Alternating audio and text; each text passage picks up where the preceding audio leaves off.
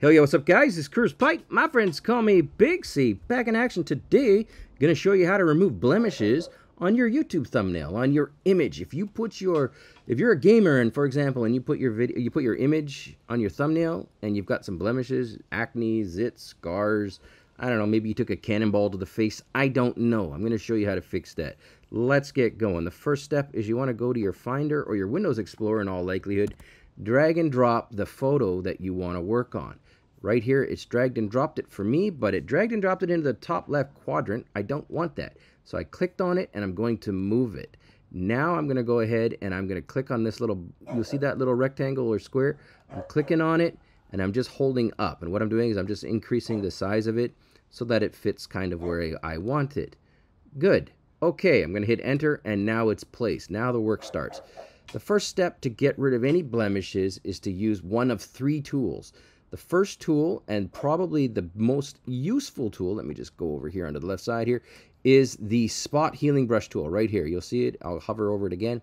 Right here, spot healing brush. And what you want to do is you want to zoom in tight, and you can increase or decrease the size of this.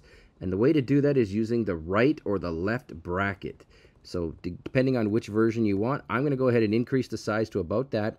Spot healing brush does not require a set point. It doesn't require you to take it from any other piece. It just does automatic or does AI to try and do it. So I'm going to left click on it and see what we got. Doesn't work. We've got to rasterize the layer first. To rasterize a layer, right click on it and then you'll see convert to smart object. Once you've converted to a smart object, right click again and it allows you to rasterize it. It's two steps. It's kind of weird, but hey, it's free software, so it works. Now left click on that on the blemish. This is acne.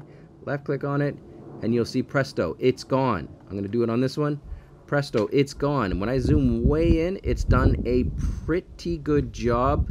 But if you've got an eagle eye, you'll notice that it's got a little bit of deformation there. So I'm going to Command Z and undo those. And I'm going to show you the second tool that you can use. The second tool is the standard healing brush. This is different than the spot healing brush because you got to hold down the Alt or the Option key. And what ends up happening is it takes, basically it's skin grafting. It looks at a section, so I'm going to hold down the Alt key, and I'm hovering over a piece of the skin that I like. I like this part here. Now I'm going to go ahead and hover and left click on it. And you'll see it's gone ahead and removed it as well. I'm going to do this one as well. I'm going to hold down the Alt or the Option key if you're on a Mac, and I'm going to select maybe this color of the skin right here. And then I'm going to go ahead and left click on it, and presto, it's removed it. So that's the second option. The third and final option is the patch tool. This one's a little trickier, but it does really good job, and it allows you to be very precise. I'm going to zoom way in, and once you've got the patch tool selected, I'm actually going to go ahead and draw around the area that I want to remove. Good, I've got that. Now I'm just going to left click on it, and I'm going to move it up. And basically what I'm doing is I'm just selecting an area of skin that I think matches what I'm looking for, so something like that, and then I'm going to let go. And now when I zoom out, I'm going to go to select, deselect, and it has removed that blemish. This is 3 ways to do it to make your gaming thumbnails and make your face look a lot better for YouTube. Thanks for watching. Ton more stuff coming up. Stay tuned.